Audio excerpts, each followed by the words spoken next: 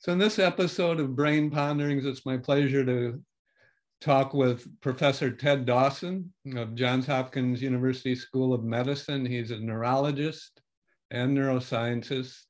He's also director of the STEM, it's actually called the Institute for Cell Engineering at Johns Hopkins. It focuses a lot on stem cells and a lot of the modern technologies for essentially making any cell type in the body or brain from stem cells, and then trying to understand them, use them for modeling disease and even for developing treatments. So Ted, why don't you talk about your background? You have you're both a physician and a neuroscientist, and you did your early training at University of Utah Medical Center. Is that right? Yeah. I went to undergrad in Montana State University in Bozeman, and then I went to medical school at the University of Utah. Got an MD, PhD there in pharmacology, and then did an internship in internal medicine there at the University of Utah, and then went on and did a neurology residency at the University of Penn in Philadelphia. Then came to Johns Hopkins in 1990, where I did a fellowship in neuroscience with Saul Snyder, who then was chair of the Department of Neuroscience, and then also did a movement disorder fellowship here at Hopkins, and then was, got on the faculty in, I think, 93, and then have been here ever since. And your PhD work at Utah, that's where you got interested in Parkinson's, I gather. You were looking at essentially mapping where dopamine receptors and are located in the brain. Is that right? Yeah.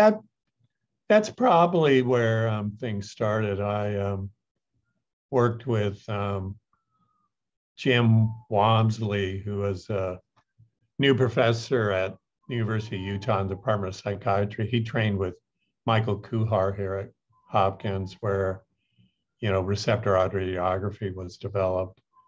And then I guess during my graduate work, we mapped the distribution of both D1 and D2 receptors in the mouse, and started to do a bit in the human brain. And that's probably what piqued my interest, at least in dopamine, and got me interested in Parkinson's disease.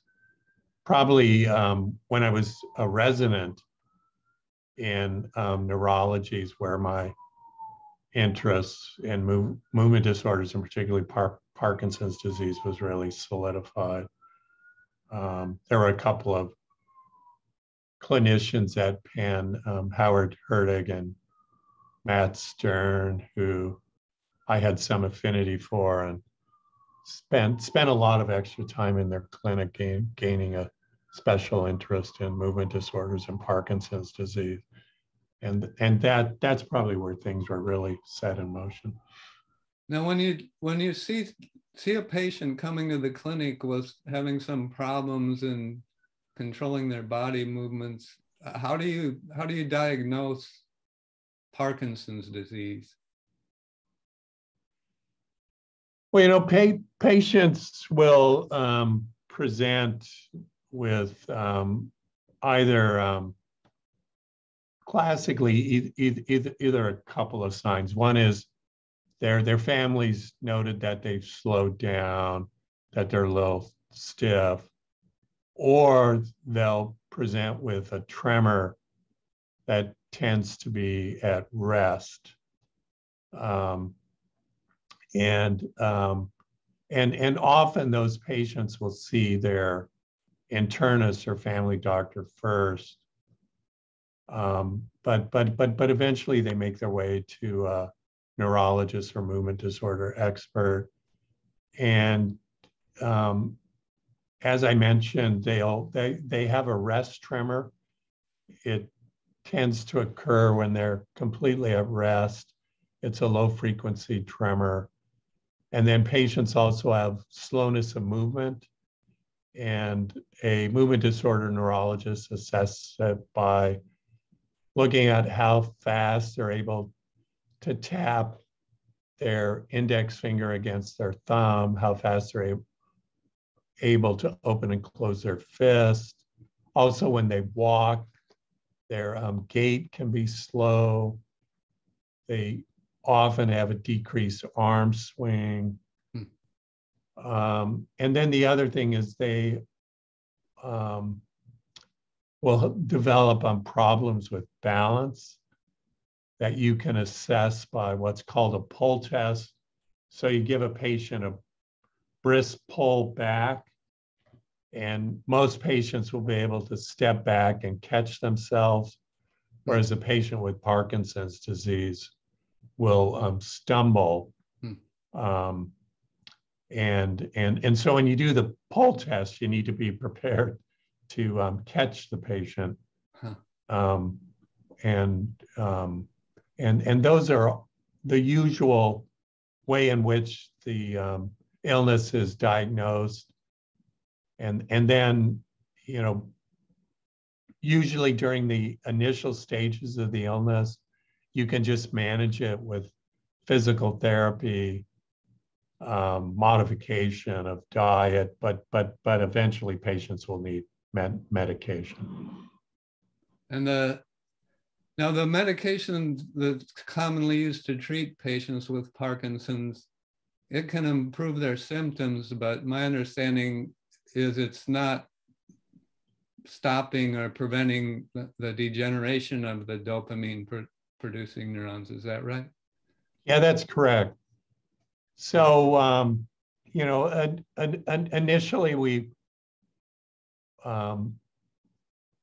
might start patients on MAOP inhibitors like selegiline or rasagiline. That provides some symptomatic benefit. There's also some suggestion it might slow the progression, but the data on that is not solid. And then the next treatment might be a dopamine agonist, such as ropinirole or pramipexole. There's others, but it's now become clear that patients that go on dopamine agonists can get a dopamine agonist-induced disorder of you know, excessive eating, you know, inappropriate behavior where they might excessively spend, sexually inappropriate behavior. So the use of those agents is somewhat waned. And then the other mainstay of therapy is Sinemet, which is a combination of levodopa and carbidopa. And that provides relatively good symptomatic therapy for probably the first 3 to 5 years of the patient's diagnosis, and then they start to develop side effects. But you're right, there's nothing that's been proven to slow the progression or prevent the illness from getting worse. Now, the vast majority of people with Parkinson's develop the symptoms when they get older, maybe in their 70s or even 80s. And there seems to be a lot of variability between people in that kind of the time course of progression of the disease. I mean, I had an uncle who he was diagnosed in the early 80s, and he progressed pretty rapidly. I think he lived only about 6 years after that. But then I also know of other people who, well, Michael J. Fox, I guess, is a really good example. that have, for decades, they've lived, many decades actually, with Parkinson's disease. Is that right? There's a lot of variability? Yeah, there's a lot of variability in the course of the illness. There's the Michael J. Fox, has been funding this, what they call the Parkinson's disease progression marker initiative. And it's probably the largest, most extensive longitudinal study in Parkinson's disease. And its goal is to try to identify biomarkers and understand the disease a bit better. And from that, if you look at the data, there's probably about 20% of patients that fall into this category where they're slow progressors. And clinicians had known this for quite some time, but this is, really quantitative documentation of it. And then there's another subgroup of patients which rapidly progress. And then there's other patients that are in between. If you combine them all, you get this average, from diagnosis, patients, progress over, 3 to 8 years. They then develop side effects from the medication. And then about from 8 to 15 to 20 years, there's, you need to treat the side effects of the medication. And then in the last 15, 20 years, patients start to become cognitively impaired.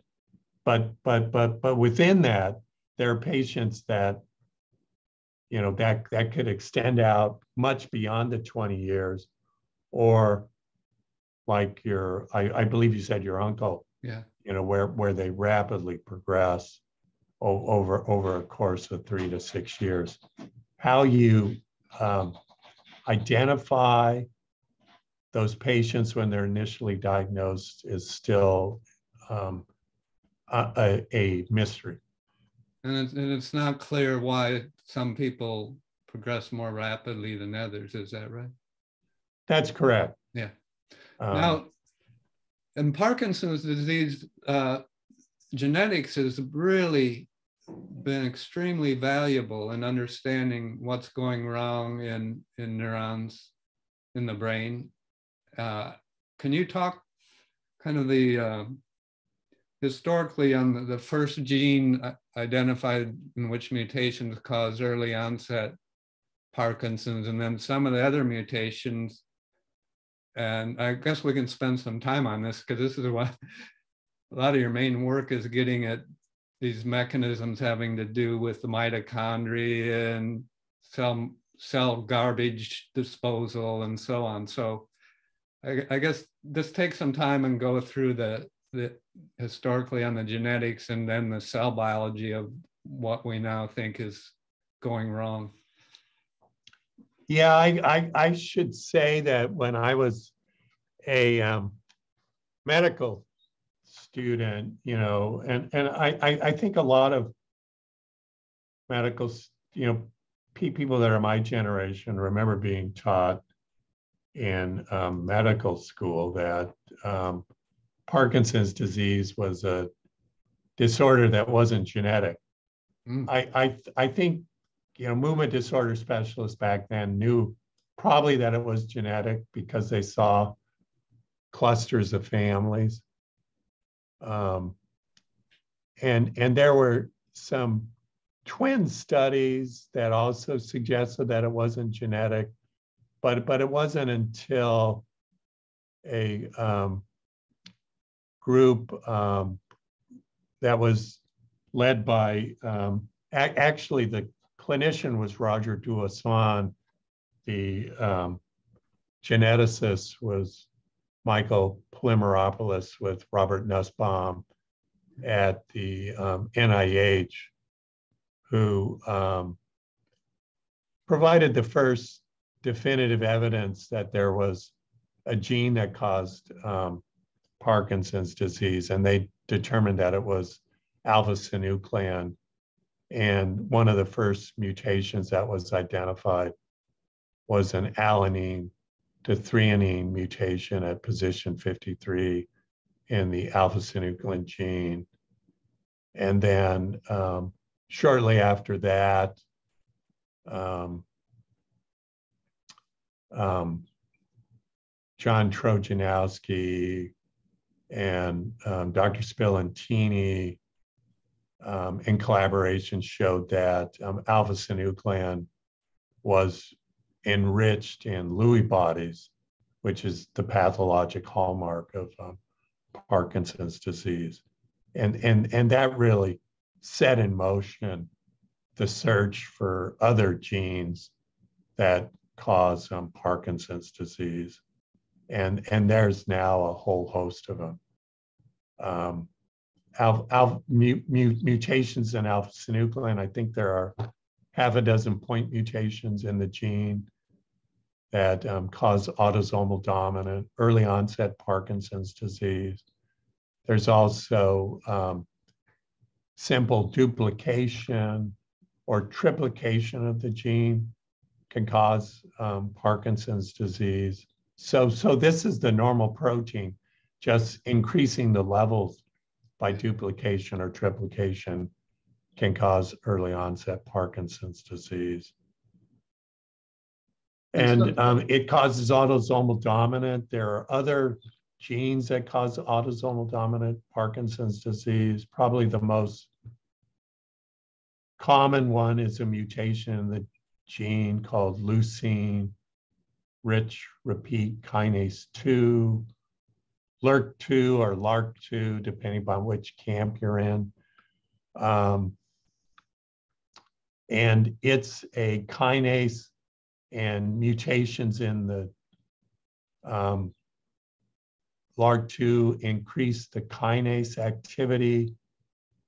There's also a number of autosomal recessive genes, Parkin, which is a ubiquitin E3 ligase, PINK1, which is another kinase, and Parkin and PINK1 have been shown to regulate mitochondrial quality control, all aspects of it, from degradation of mitochondria, which is called mitophagy, to regulation of biogenesis, and also transport of mitochondria and fission and fusion of mitochondria.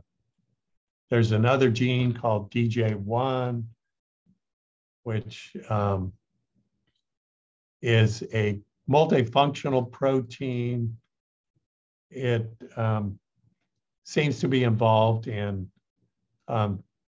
detoxifying free radicals, and in particular hydrogen peroxide. There are and that's probably in the mitochondria. Yeah, yes, yeah. So everything seems, all these genetic mutations seem to converge on a mechanism that involves some abnormality in function or removal or production of new mitochondria. Yeah, even alpha-synuclein, there's a lot of work that says it causes dysfunction of the mitochondria. Yeah. There's been work that LRKK2, LRRK2 can also affect mitochondrial function. There's probably, I would say in addition to mitochondrial dysfunction, there's defects in proteostasis, protein synthesis, probably synaptic dysfunction probably also is probably a common player in it as well. Now you mentioned that with that alpha-synuclein mutations, it's early onset disease. What age does people that have these mutations start to become symptomatic? Well, the autosomal recessive genes like Parkin and PINK can be as early as the 20s or 30s. There's even been some juvenile onset of Parkinson's disease. Alpha-synuclein probably in the 40s and 50s would be the majority of those patients. Mutations in LRRK2 can span from the 50s all the way up to the 80s. And the one thing about LRRK2 is there's this variable penetrance. And so there's probably some associated genetic factor that determines the age of onset for patients that have mutations in LRKK2. Yeah.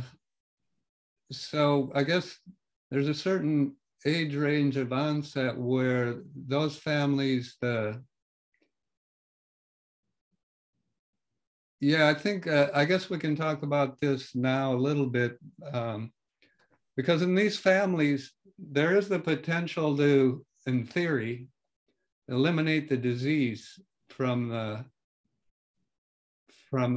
families by DNA sequencing. So, seeing if, say, a teenager has a mutation, and then genetic counseling, they could be informed that, if you have, say, the dominant mutations in particular, if you have the mutation, there's a 50% chance of your child having it. And, they may use that information to make decisions on, do they want to have a child? Do they want to adopt? There's even ways now you can do, it's called in vitro fertilization and embryo selection, where you can actually know whether, I guess you can actually ensure that the child won't have the mutation, even though you have it. What are your thoughts on that? It's you get into some ethical things here, but it is interesting that in theory it's possible to eliminate these dominantly inherited disease in particular. Yeah, we're getting into the I guess moral and ethical issues of medicine, but certainly the technology exists where one could do embryo selection,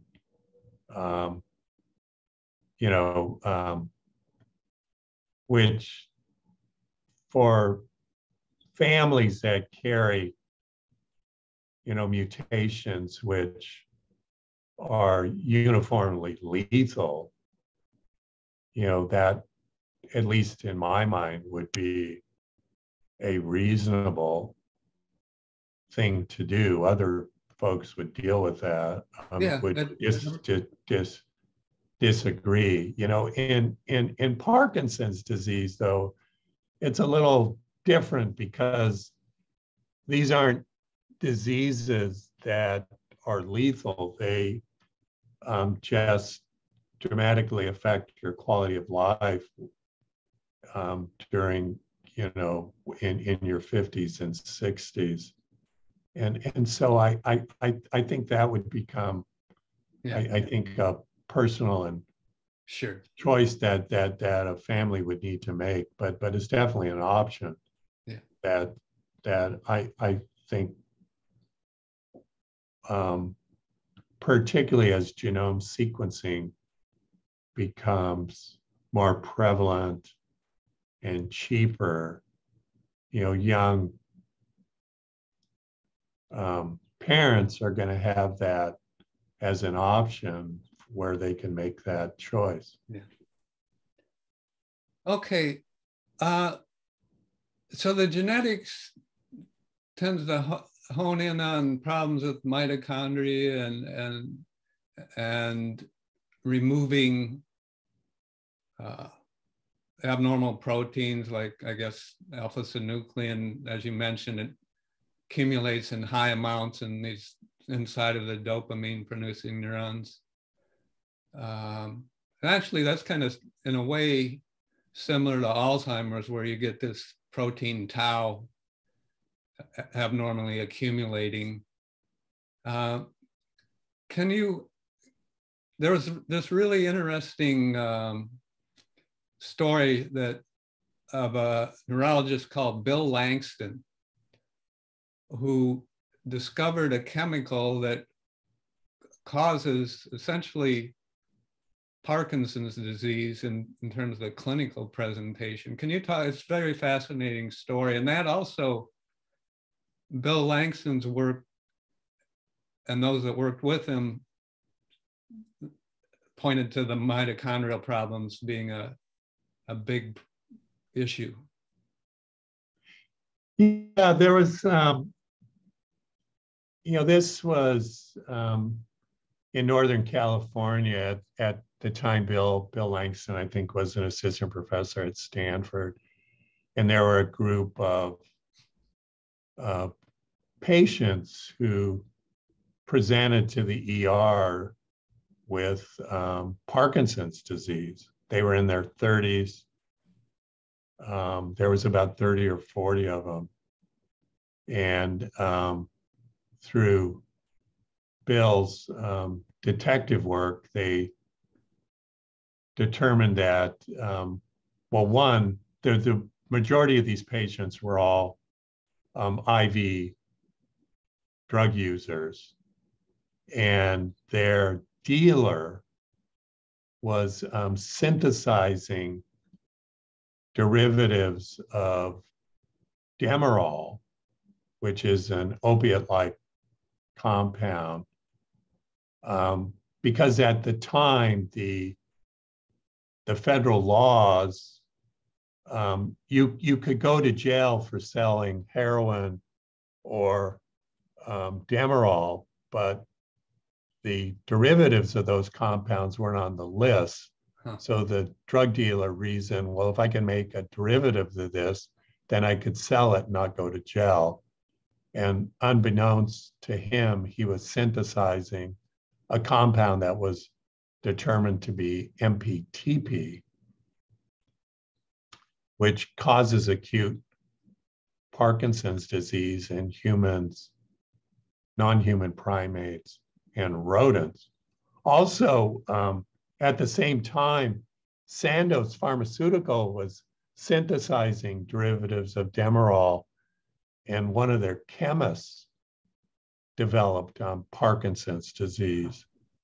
And Erwin Koppen at the NIH figured that out. And so it was actually the work of both Bill and Erwin who led to the discovery of MPTP. And then what followed was an enormous amount of work on trying to understand how MPTP causes Parkinson's disease. And it was determined that MPTP is metabolized to MPP plus. And Saul Snyder at Johns Hopkins showed that MPP plus was a substrate of the dopamine transporter. And so the MPP plus was concentrated in dopamine neurons. And then I'm not sure who showed that MPP plus was a mitochondrial complex 1 toxin, which then led to the death of dopamine neurons. And it really set in motion a number of investigators exploring the role of mitochondrial dysfunction in Parkinson's disease. And to this day, mitochondrial dysfunction, impairment in complex 1 is still a major player in the pathogenesis of Parkinson's disease, which really stem from this initial discovery that MPTP caused Parkinson's disease and working out the molecular mechanisms of how it kills dopamine neurons. And this preceded the genetic, discovery of alpha-synuclein mutations and so on. Oh yeah, by at least a couple of decades. So yeah, so during those 2 decades, administering MPTP to rodents or monkeys was a model on it, animal models that could be used to try to identify treatments that protect the dopamine neurons. So there was a lot of work in animal models.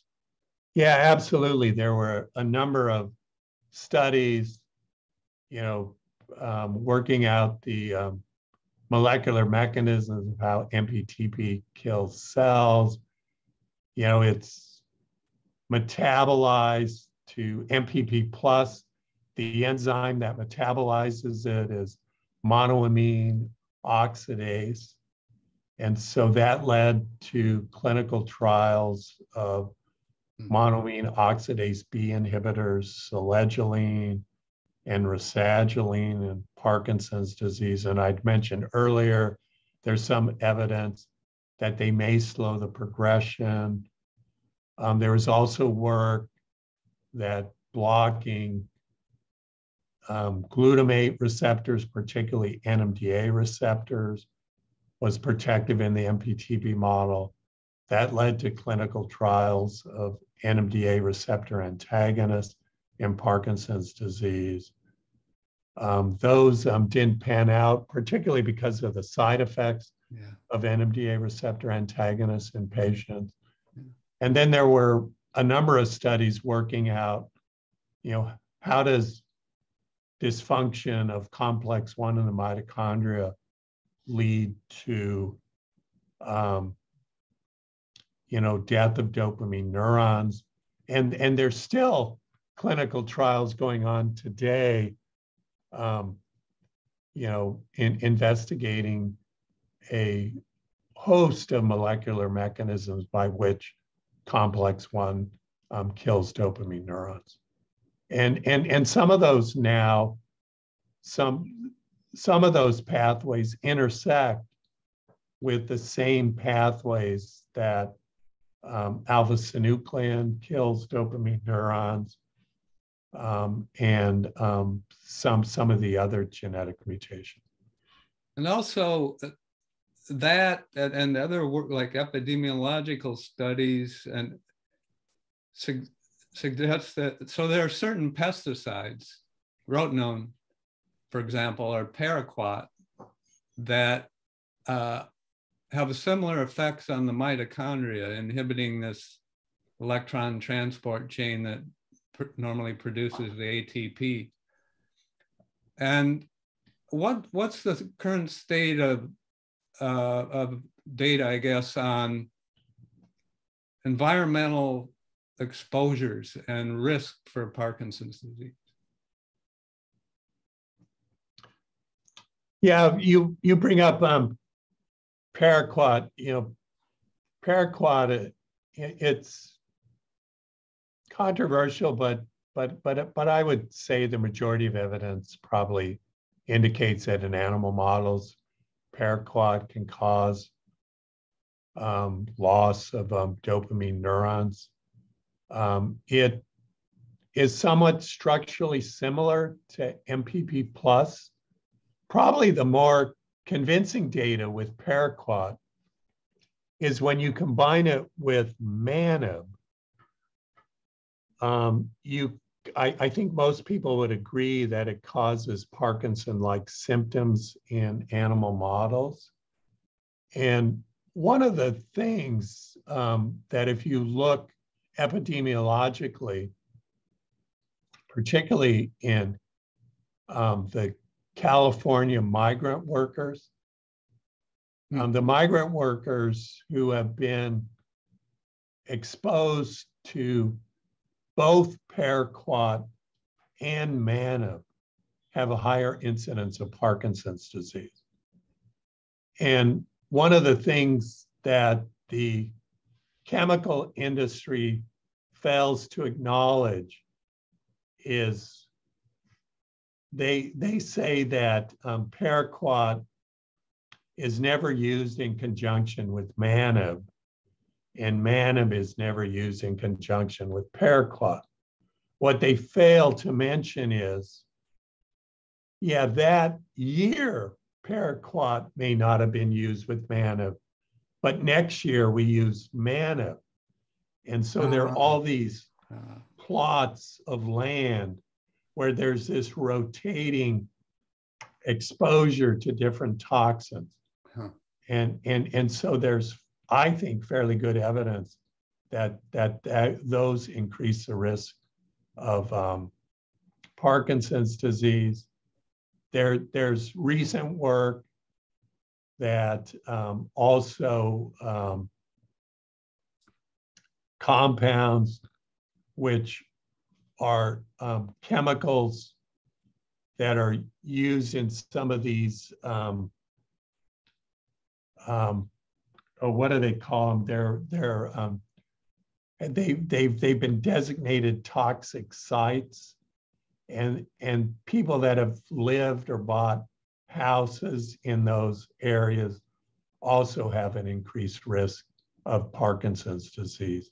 So there's multiple types of toxins that are in our environment which increase the risk of developing Parkinson's disease.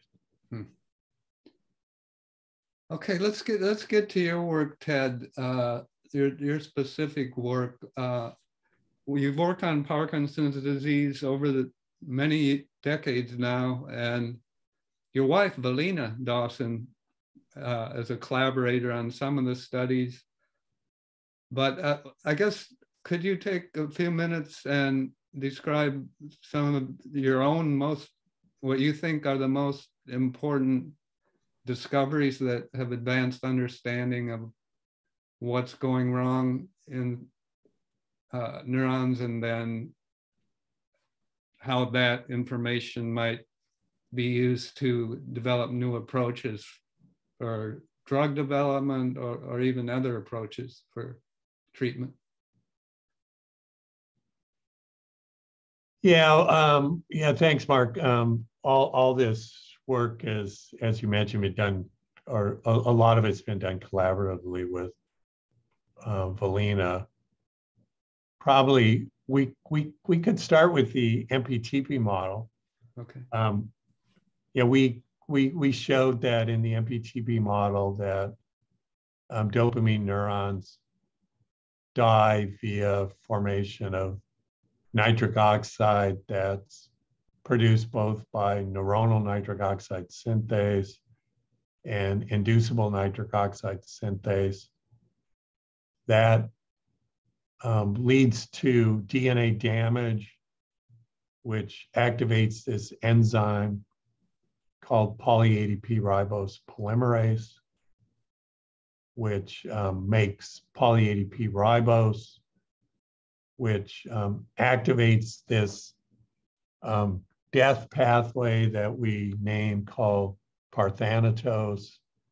And so the PAR, the byproduct of the poly-ADP ribose polymerase, it's made in the nucleus.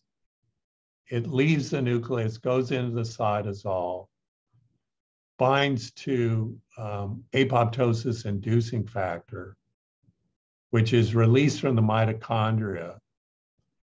And then it goes back to the nucleus, and along the way picks up this protein called macrophage migration inhibitory factor called MIF, which we showed has nuclease activity.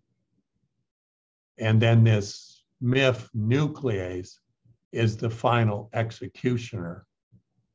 And we showed, and so this work started with the MPTP model, but we showed that it also plays a critical role in how alpha-synuclein kills dopamine neurons, in that you can block pathologic alpha-synuclein toxicity by inhibition of PARP, by knockout of PARP, by knockout of MIF, by creating mice which don't have MIF nuclease activity, and by PARP inhibitors and by MIF nuclease inhibitors. I think that's some of our more important work. We've also been very interested in how Parkin and Pink regulate mitochondrial quality control. And we've, like others have shown, that they regulate mitophagy, but we think a more important part of the mitochondrial quality control is mitochondrial biogenesis. And we identified this protein, which we named Paris. It's also ZNF746. And in the absence of Parkin and Pink, it's upregulated where it inhibits this master regulator of mitochondria called PGC1 alpha. And that leads to inhibition of mitochondrial biogenesis. And if you knock out Paris or inhibit its function, you can dramatically protect dopamine neurons from degeneration.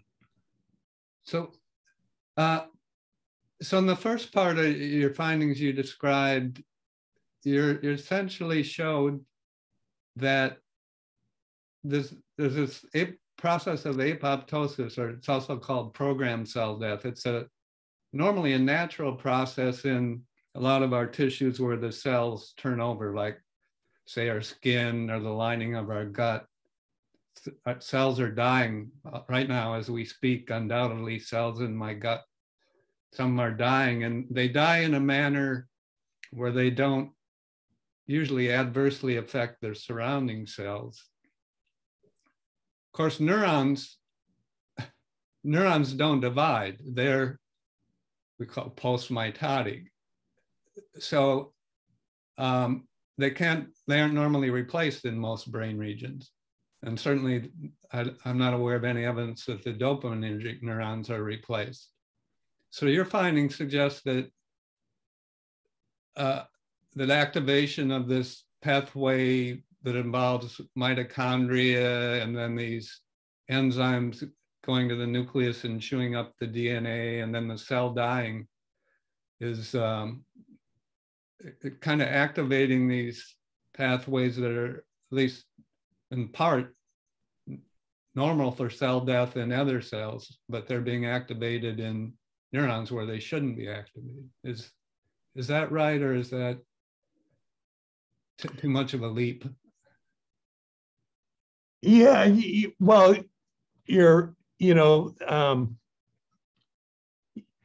yes, there are cell death pathways that are involved in, development. You need to, remove cells during development. And then like in the gut, which has a constant turnover, and the skin, you need to replace those cells. And so part of the way they're replaced is through, regulated programmed cell death pathways. Yeah. And in the nervous system, which, there are some areas where neurons turn over, but the majority don't. But those pathways of cell death are lying dormant in those cells. And during neurodegenerative diseases, those pathways become reactivated. Yeah. And there's a whole host of these regulated cell death pathways. And one of them is a pathway which we call parthenoidos, which we think plays a really important role in Parkinson's disease. What's Thanatos is a Greek word? Is that right? Yeah. He's the Greek god of death. Okay. The Grim Reaper. Yeah. He's the Grim Reaper in Greek mythology. Now, what about the so in your animal models, the inhibitors of this pathway, the PARP inhibitors, what about clinical trials? Are they going to be tried in patients? Well, we've been trying to advance one of the PARP inhibitors into patients. There's a couple of issues which are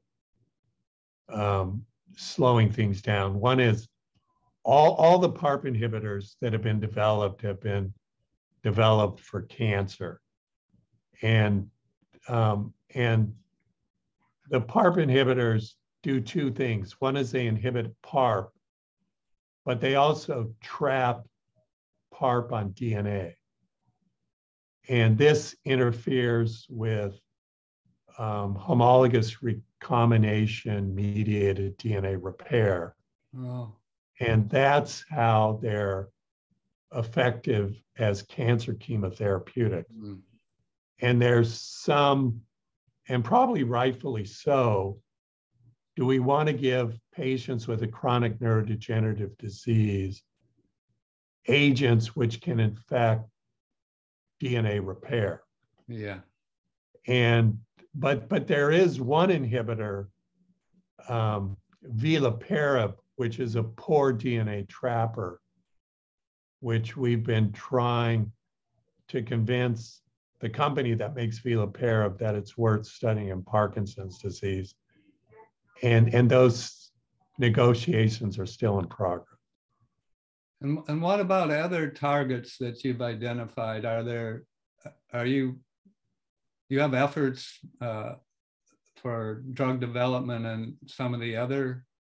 Yeah, so we recently, well, in the last month or so, we published a paper in Cell where we described a MIF nuclease inhibitor. And so we're working with a biotech company that we helped co-found, Neurally, to develop MIF nuclease inhibitors. You know, as you know, that's a slow process. You've got to identify an inhibitor that's, you know, not metabolized, that gets into the brain, yeah, has a good half-life, not toxic. And so those studies are ongoing. And we're also trying to develop Paris inhibitors. Okay. So MIF, you've also worked on some inflammation pathways. And is MIF involved in inflammation? Well, you know, MIF is it's another one of these multifunction proteins like DJ1. Yeah. And MIF was discovered, probably 50 years ago. It's an atypical cytokine. Right. And there is work, not our work, but other work, which suggests that it's involved in inflammation. And so we're trying to see whether there's a connection between its nuclease activity and its inflammation activity, but that work is ongoing. And that's something we haven't touched on, but this is a big area now in the field of neurodegenerative disorders, that local inflammation going on that may be contributing to the degeneration of the neurons. In fact, you mentioned nitric oxide, this gas, which actually it has normal functions in the brain. And I'm going to have Saul Snyder was a little hesitant to do the podcast. I think he's kind of nervous about the format. So Bindu Paul, did a lot of work with him, we're going to have a podcast on gasotransmitters, nitric oxide, carbon monoxide, hydrogen sulfide gas. And it turns out that, as you know, but our listeners may not, these gases are normally produced in your brain, and the evidence is emerging. They're very important for brain functions like learning and memory, et cetera. But when the levels get too high, they're out of control, it causes problems. So, okay. Yeah, no, I look forward to that podcast. I should mention one thing Mark, on this inflammation. Yeah. There's a lot of work that has been done where work by our lab and also other labs where alpha-synuclein toxicity, that adaptive immunity plays a role, that innate immunity, the C-gas sting pathway plays a role. And we recently published a paper that the PARK and PINK pathways also involved with activating the innate immunity.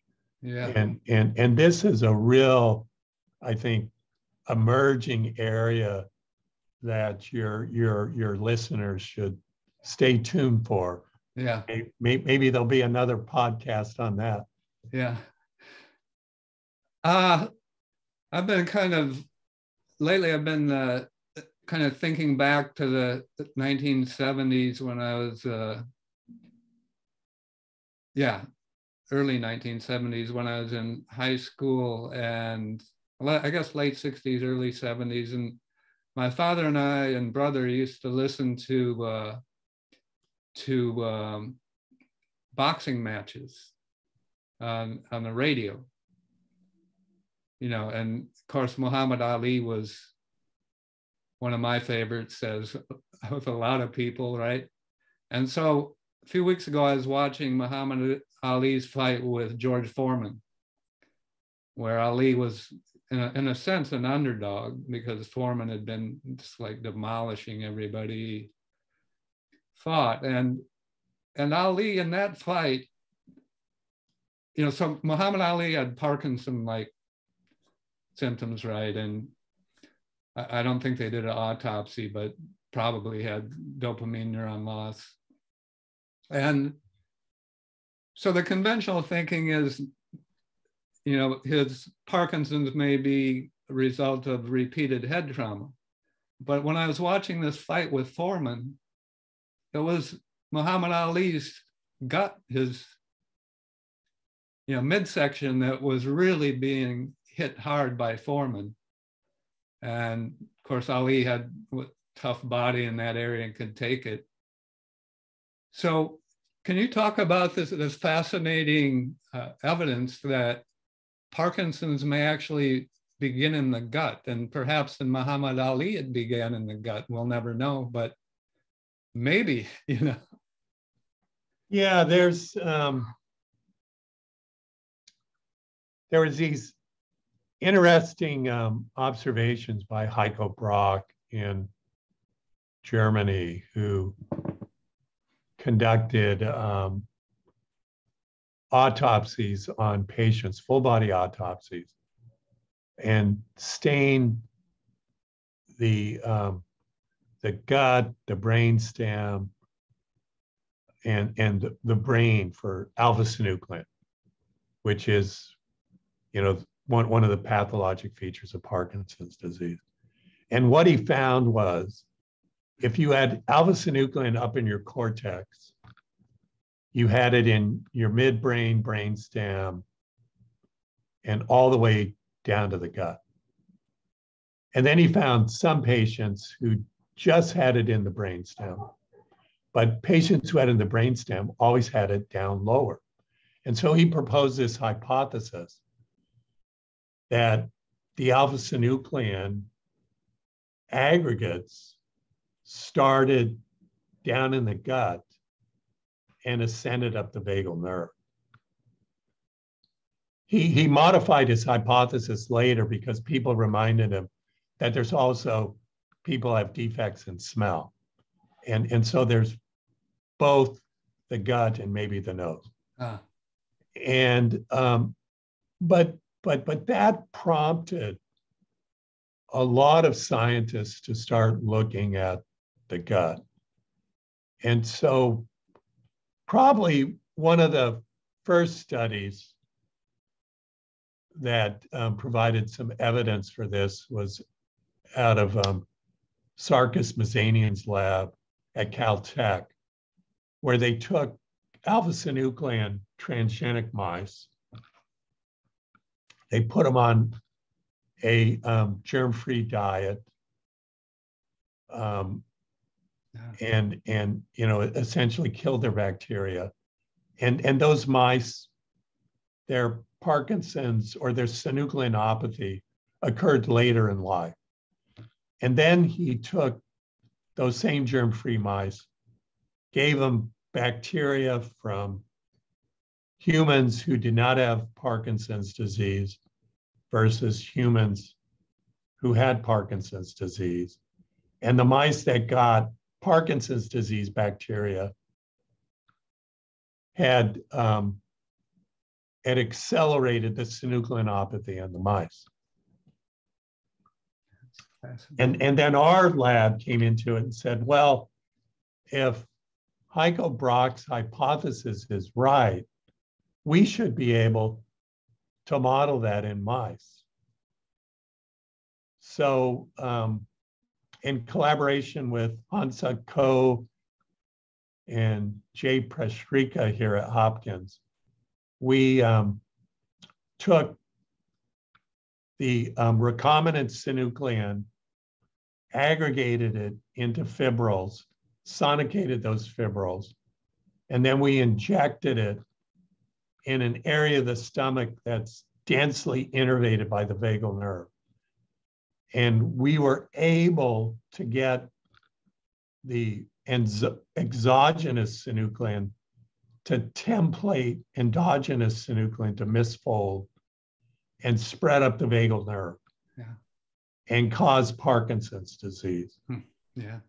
And we think that's really the first convincing experimental evidence that Heiko Brock's hypothesis was correct.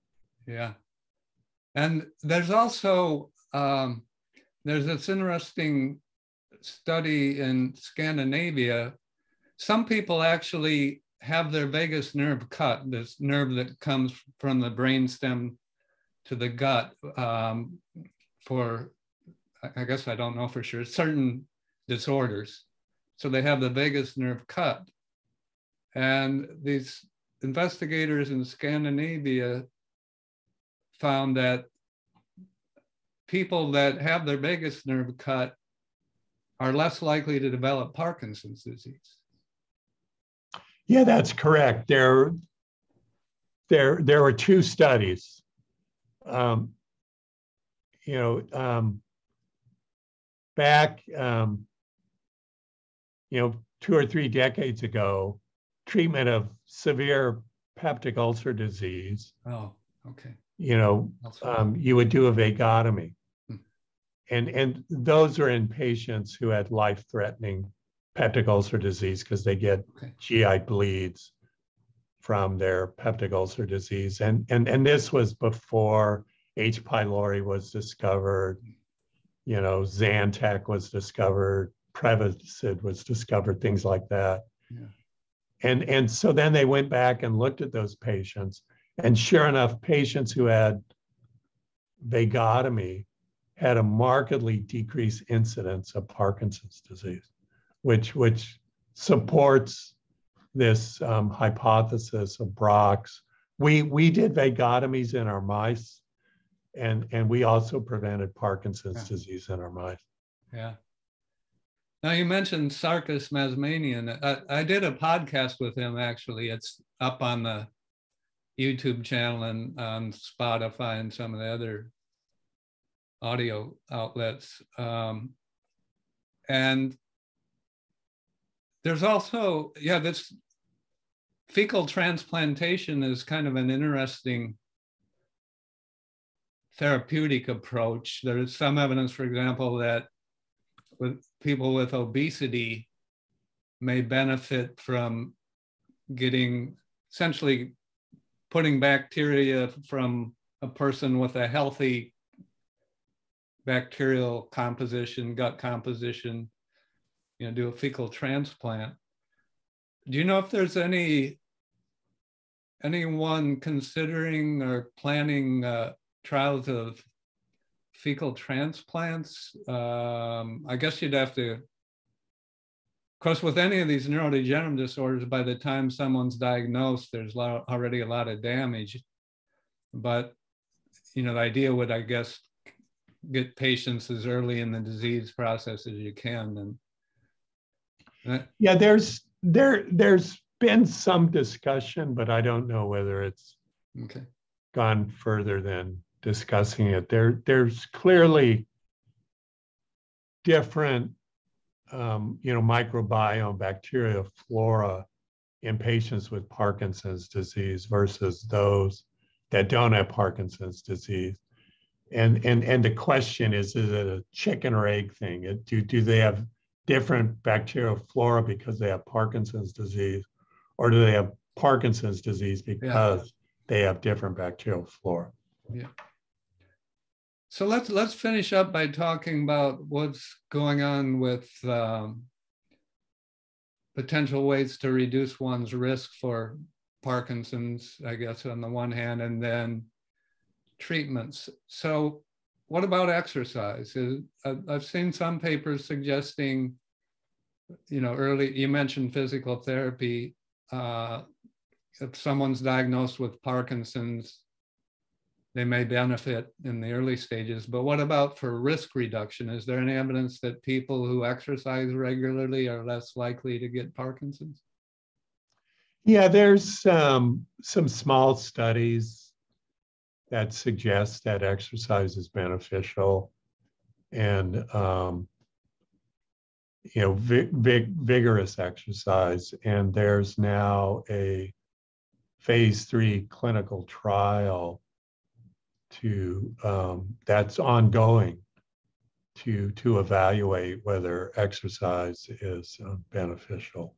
And exercise, there's been work by Bruce Spiegelman, which has identified these small peptides that are released from muscle during vigorous exercise. Yeah.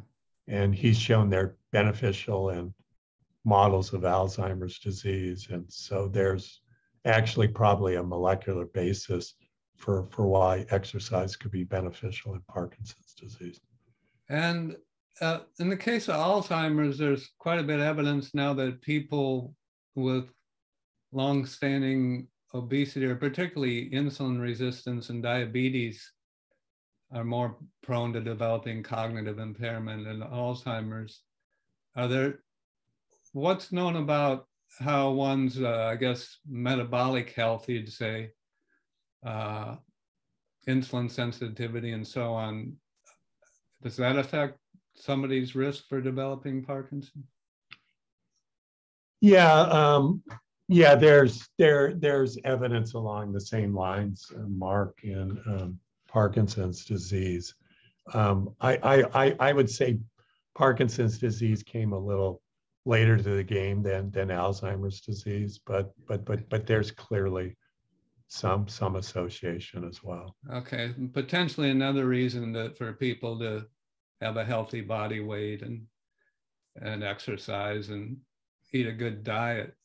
Now, from energy metabolism standpoint, I've been involved in some collaborations. When I was at National Institute on Aging, they developed, Josephine Egan and Nigel Gregg, there's this peptide called GLP-1, glucagon-like peptide 1. And when you eat a meal, it's released from cells in your gut into the blood. And it does two things that improve glucose regulation. One is that it enhances the ability of cells to remove glucose from the blood. And the other is it can actually increase insulin production acutely. But then Nigel and I did studies first with cultured neurons and then in animal models, where we found that a GLP-1 analog that they developed was neuroprotective, and including in the MPTP model of Parkinson's. And then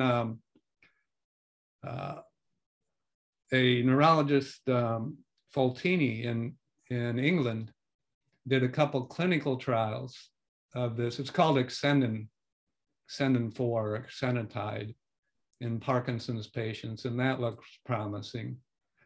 And another potential approach is boosting ketone levels. Nerve cells can use either glucose or ketones as an energy source. And there's quite a bit of evidence that the ketones also have signaling functions that, for example, suppress epileptic seizures and maybe reduce vulnerability to excitotoxicity. So in my own view, these are some emerging approaches that are promising. There's, for example, these ketone esters where you can just essentially drink these ketones and they elevate your ketone levels. So I think that's a kind of a, you'd say in a way, less specific approach rather than developing a drug that blocks a specific pathway. But what do you think about this boosting energy metabolism as an approach? Oh, I think it's worth pursuing. I should mention, you know, we collaborated with a radiologist here, a chemist in the Department of Radiology, Suki Lee, who had developed a brain penetrant, long-acting GLP-1 receptor agonist. Oh. And we showed that it was very protective in the synuclein transgenic model and a pathologic alpha and two pathologic alpha-synuclein models. And I missed it, and somehow I missed that. You published that, right? Yeah, it was in Nature Medicine. I can send you a copy of the paper. No, I'll find it right after I talk to you. I'm going to go look it up because somehow I missed that. Boy, that's great. It's now in phase 2 clinical trial. You know, Mark, there are, I think, at least half a dozen clinical trials with different GLP-1 receptor agonists. Yeah. In Parkinson's disease. I think it's really potentially an exciting treatment for PD. And then I was kind of fortunate to be just by chance, you know, at NIA and with Josephine and Nigel when they were developing this and help them out. So that's kind of gratifying to have a little bit of a role in that. Yeah, no, it's really quite interesting. I you know, in a full disclosure, I mean that this is part of our company, and so I'm really you know, biased toward thinking that they're going to work. Sure. On your other thing with ketones, you know, as you know, intermittent fasting can also raise ketones, and if, you know, taking these ketones and drinking them is also beneficial, you know, I would be in favor that we need to do a clinical trial. Yeah. And they're safe. I mean, they're perfectly safe as one, you know, good aspect of these approaches. There's really no major side effect. Now, I did a podcast with Steve Cunnane. I don't know if you know him, but he did PET imaging with radio-labeled acetoacetate, one of the ketones that are produced in our body during fasting and with extended exercise. And then in the same people, he did radio-labeled 2-deoxyglucose. So essentially, he's looking at the utilization of either glucose or ketones by brain cells in living patients. And then he did it before, and I think it was like a week or two after they went on a ketogenic diet. And the bottom line is, on the ketogenic diet, the brain cells switch. It's like very dramatic. In a ketogenic state, the nerve cells are using ketones. Now, we know in Alzheimer's, neurons have a problem using glucose. But Steve Cunnane has evidence that, at least in the early stages of Alzheimer's, the neurons can still use ketones well. You know, so I don't know, and this hasn't been looked at so much in Parkinson's, or has it? 2-deoxyglucose, has that been done in Parkinson's to see whether there's problems in using glucose? I imagine someone's looked at it, but yeah. I'm just not familiar with that literature. Yeah. Okay, let's see what. Oh yeah, finally, two other things. Brain stimulation. That is a treatment that has been used in some Parkinson's patients. Could you briefly describe what that involves? Yeah, this actually stemmed from work that was done here at Johns Hopkins by Malin DeLong in the MPTP model, in the MPTP non-human primate model. They showed that lesioning the subthalamic nucleus in non-human primates dramatically alleviated the symptoms of Parkinson's disease in the monkeys who were made Parkinsonian with MPTP. And then that led to doing what were called pallidotomies in patients, where they'd actually lesion the pallidum. And then eventually scientists started putting electrodes in the subthalamic nucleus to try to mimic what had been shown with that, you know, lesioning the subthalamic nucleus in monkeys. And what they found was that it was dramatically would alleviate the symptoms of Parkinson's disease. And it's really become a major treatment arm in the management of Parkinson's disease. You know, one way to look at it is it sets the clock back by about 2 to 3 years.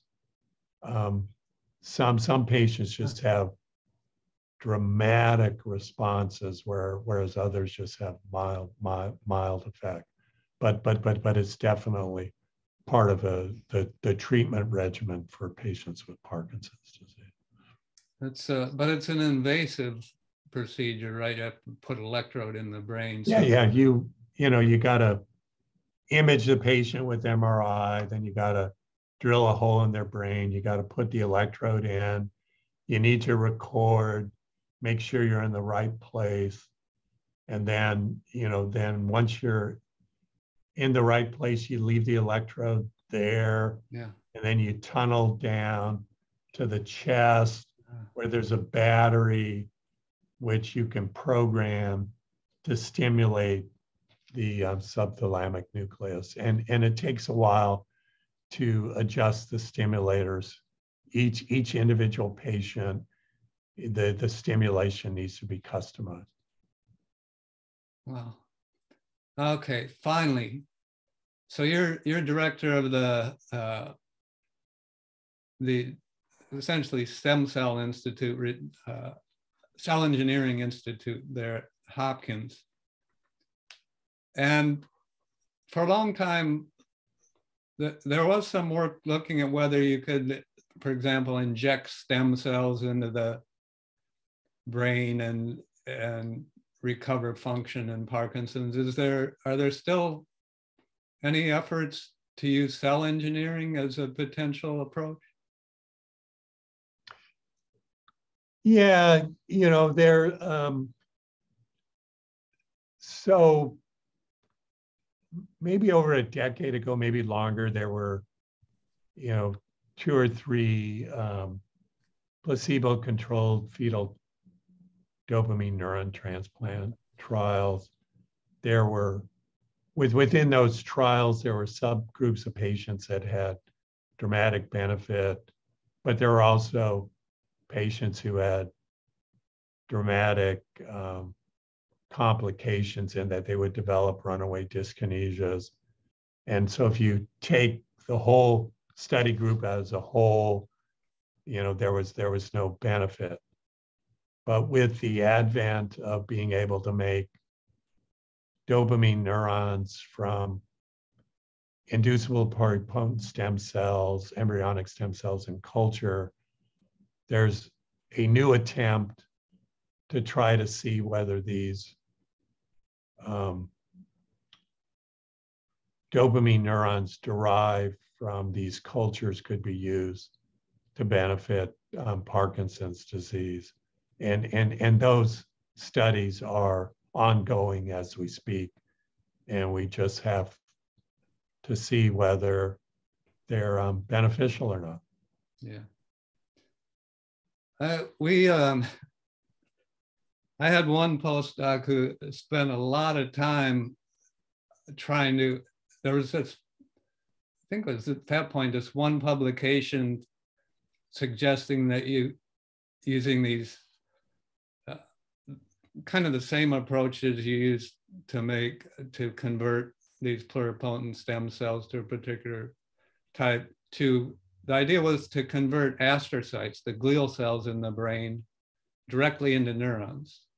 And so the idea would be like you'd introduce a few genes into the astrocytes, and there's ways to do that, and then they could just produce new neurons. But he failed. We were never able to do it, and he spent a lot of time on it. And I think that hasn't proven to be very easy to do. No, there were a couple of papers that were published a couple of years ago that said you could do it, and then there were some follow-up papers that said it was an artifact of the way they did the study. Yeah, we couldn't. And so, yes, it's a neat idea, but it hasn't been proven yet that it could actually work. Okay. Lastly, what's your most, I guess not necessarily you, the most exciting projects from the Cell Engineering Institute?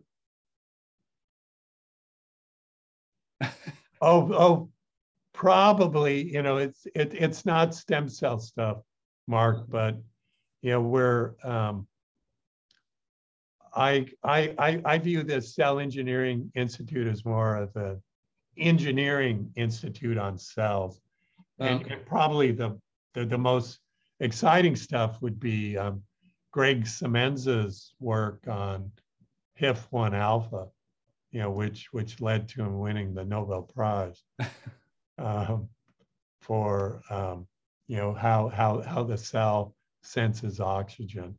I mean, there's obviously many important things going on here, but it's hard to beat a Nobel Prize.